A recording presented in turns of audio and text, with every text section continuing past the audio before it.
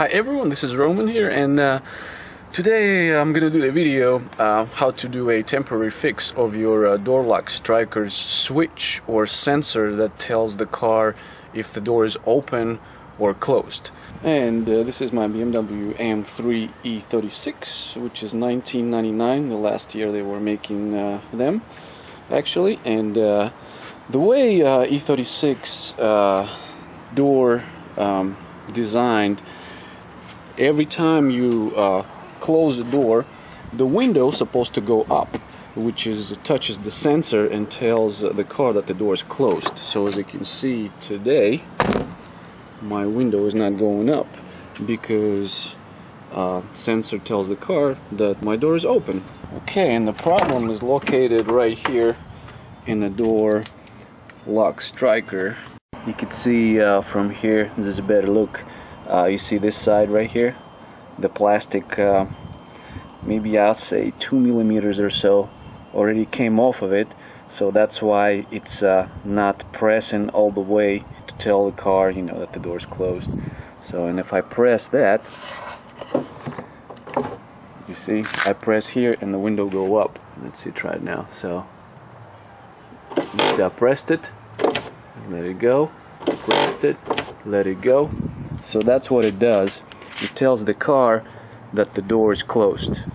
Well, eventually you're gonna have to replace the door lock striker anyway.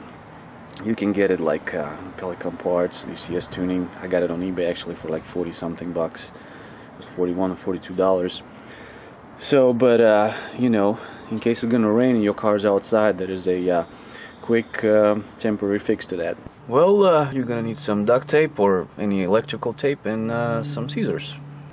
So as you can see, I got a little piece of duct tape. Okay, I'm trying to film here and trying to put the tape at the same time. So there you go. Let's see. Just make sure it stays in there really good.